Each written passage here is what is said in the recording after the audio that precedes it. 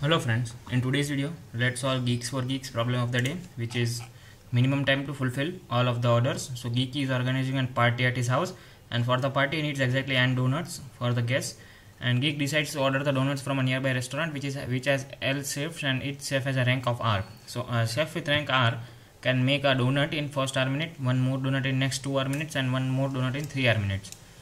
So for example, if a chef has a rank 2, then he can make one donut in 2 minutes, 2 donuts in 4 minutes, 3 donuts in 12 minutes, right? In total 12 minutes. So it takes 12 minutes to make 3 donuts, correct? A chef can move on to making the next donut only after completing the previous one. There is a constraint, and all the chef can work simultaneously. So we need to find the minimum time required to complete n donuts, right? And return an integer noting the minimum time. So this is the case, this is first case. Okay, let me go down to one node. N equal to 10, 4, 1, 2, 3, 4. So we need to make how many donuts? 10 donuts. How many chefs are available? 4. What are the ranks? 1, 2, 3 and 4, right?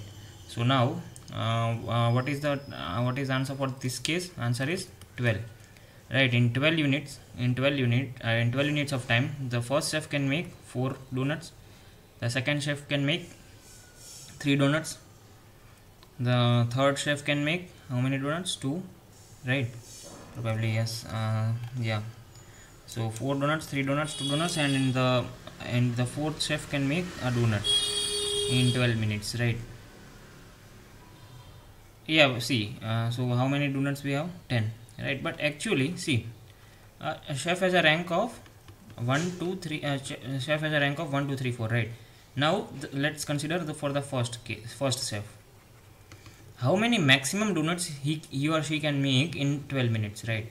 So assume how would we solve that, right? So a chef can make first donut in 1 minute, second donut in 2 minutes, third donut in 3 minutes, and fourth donut in 4 minutes, right? Now if I calculate the sum, it is 10, right? Now see, if I try to make one more donut, it would take 5 minutes for the chef, right?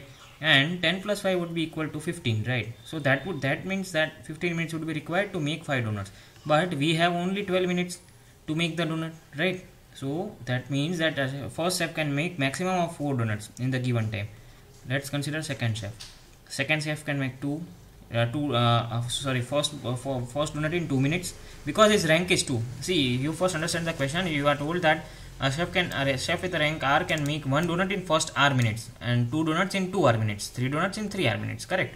So first donut in R minutes, then second donut in 2 R, so 2 into R is 2 into 2 is 4, then third donut in 3 into 2 6. So how much is the sum? Let's calculate. It is 12 already, right? Now see, if I try to make one more donut, then I would have to increment 8, right? Because I have to make 4 donuts, and 4 donuts can be made in 4 into 2 8 minutes. So then I would require 20 minutes, right? But 20 minutes would again exceed my threshold, right? So that means I could make only maximum 3 donuts, right? This can make only 4 donuts. So we are finding the maximum donuts a chef can make in the given time, correct? So the first chef can make 4 donuts, second chef can make 3 donuts. Now let's talk about third chef. What is the rank of the third chef? 3. So he can make 3 donuts in first minute. 3 in first donut can be made in 3 minutes, right? Second donut in 6 minutes. Now see, what is the sum? 9. Now if I try to make one more donut, then my answer would be have to be incremented by 9. That would be 18 minutes, right? But as I told you that my threshold is 12 only, right? I have only 12 minutes to make all the donuts. So that means that third chef can only make 2 donuts maximum. See, what we are finding, the maximum donuts a chef can make in T time, okay? And a chef has a rank of R, right? So this is what we are finding as of now. I am explaining you the test case. And the fourth chef, let's consider fourth chef. So fourth chef can make 1 donut, then he can make 2 donut also, right? Second donut also. So that means now it is 12. Now I cannot make any more donuts, right? So in total, fourth chef can make maximum of 2 donuts. So in total, how many donuts we made? 4 plus 3 7 plus 2 9 plus 2 11, right? So I could make 11 donuts, right? In 12 minutes. In 12 minutes I could make 11 donuts, right? So and what was the number of donuts chef had ordered? chef has ordered 10 donuts, right? And see, I could make 11 donuts. That means that yeah, we are good to go with, and the minimum time is 12. See, okay. Now let's understand how could we solve this problem. See, I have given you the intuition. See, I am given the number of donuts to be made, right? Order, and I am given also rank of the. I am given number of chefs, and I am also given some rank array, means the number of donuts that could be made by the chefs, right? Let's say I am also given time.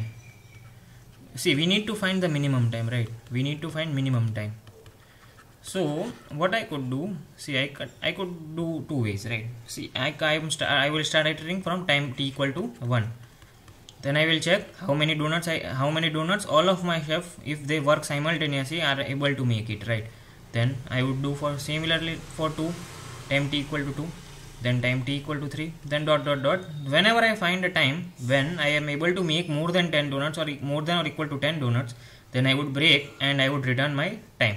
What is the minimum amount of time? Hence I am starting from the lowest value. See, I am starting from the lowest value. I am started iterating from the lowest value, t equal to 1, t equal to 2, t equal to 3, and similarly in the above case, as I explained to you in the above case, how can we find the number of donuts? See, I am given the rank, right, and I am given also the time. So I will count how many donuts this chef can make in the given time, right? I can count it easily. It is I will require only a single loop, right?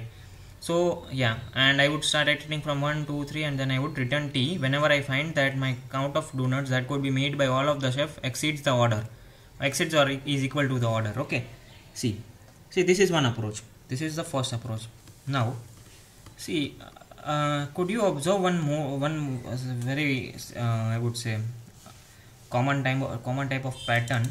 See, I am iterating from t equal to 1, t equal to 2, t equal to 3, t equal to 4, dot. Let's say this is a int max. Okay, I am iterating from t equal to 1, right?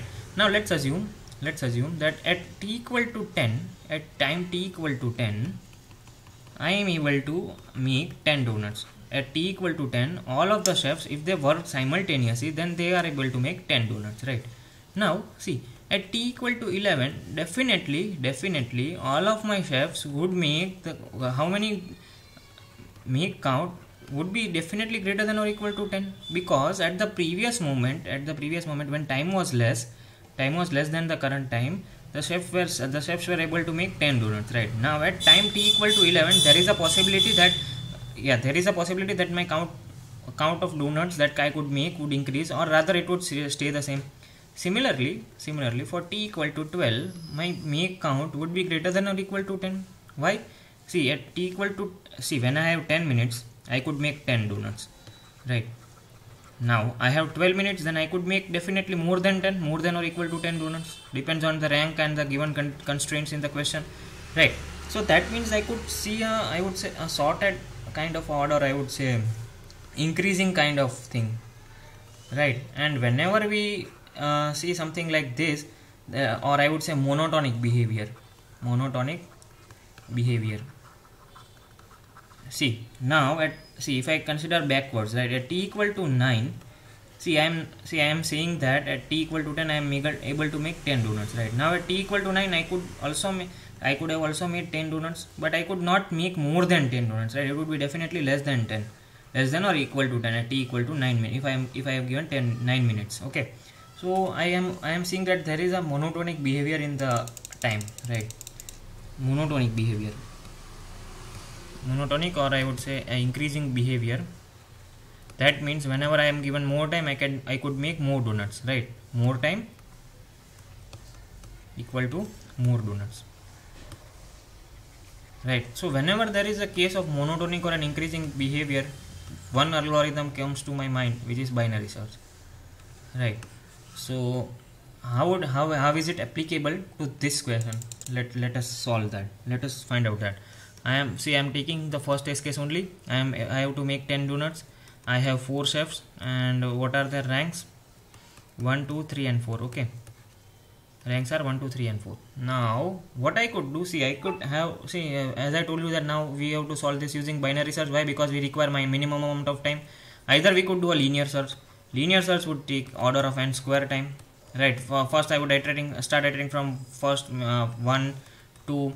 I would take time t equal to 1 2 dot dot dot till I reach my threshold, till I find out that the count of the donuts made is greater than the required, right? And another approach is binary search, and it would take log n time, correct? Now see what I could do. I could have two pointers, low equal to 0, high equal to n minus 1, or I would say maximum minus 1. So this indicates my time. See, if I give you 12 minutes, how many maximum donuts you can make. So this is a black box, I would say black box function in my binary search algorithm, which would give me, see, if I tell you that I have 12 minutes, I would return you the maximum amount of donuts that I could make out of that 12 minutes, correct? And see, if I give you 10 minutes, how many maximum donuts you could make, right? So if I find out that if at 12 minutes I am able to make, let's say 12 donuts, right? Assume that.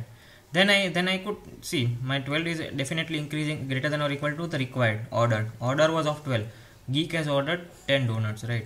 Geek ordered 10 donuts. Now 12 is definitely greater than or equal to 10, right? So that means that there is a possibility that if I reduce my time, if I reduce my time, then I could, it would give us me minimum time. Then at t equal to 11, let's say I am able to make 11 donuts. Still it is greater than 10. Then I would go for t equal to 10, and let's say now t equal to 10 is my threshold. So and it is able to make 10 donuts. Now when I go for t equal to 9. Assume that it is the chef are able to make 9 donuts only. Then my answer would be 10. Why? Because it is the minimum time required to make the given number of donuts, or at least this number of donuts, n equal to 10. Correct? And which are the given constraints. So I hope it is clear to you. Let me quickly code it down. It is a simple binary search algorithm, and as I told you, we would require two variables, low and high. Okay, I've already solved this problem prior to this, so let me show you the code and directly, so that it doesn't waste the time. So I'm starting from low equal to 1, time t equal to 1, right? Because at time t equal to 0 I would definitely not able to make, this is an edge case, means see, at time t equal to 0 I could make none of 0 donuts, right? And we are given that my donuts count is greater than or equal to 1 and less than or equal to some probably 1000 if you see the constraints. Okay, so I am starting from 1, and I have my maximum variable, high variable at max, right?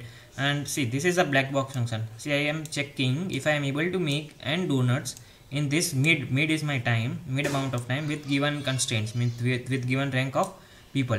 And if it is possible, then I would switch my high pointer to mid minus 1, and my answer would be mid, and finally I would return my answer. And elsewise I would increment my low pointer to mid plus 1. So let's see the black box function. See, in black box function I have variable can equal to 0. Now I am iterating through my array which is given of ranks, right? Now how many donuts I could make? See, I could see what I am doing over here. L was 1 2 3 4 for first case, right? See, let's say my time is 10. So I am iterating over this loop, right? Now for 1, let's say chef number 1, rank 1, how many donuts I could make? See, I am solving this loop. 1, in the first minute I could make 1, then in the second minute I could make 2, then in the third minute I could make third donut, in the fourth minute I could make 4 donut, right? Now I could not make one more donut, right? Because elsewise, see, the sum of this is the time taken, it is already 10. Now I could not make any more donuts. So this is the same thing I am checking in this loop, right? See, I am starting from rank of I, and I am iterating till my sum is less than or equal to time, right? Sum plus j is less than or equal to time, and else I would increment my j pointer, right? And I am incrementing my can variable. So and finally, if I could make more number of donuts than what is required in the order more or equal, then I would return true, correct? So this is simple binary search code. I would paste the code in the description below, and in case if you have any doubts understanding this question, comment it down, and do not forget to like and subscribe the channel. Thank you.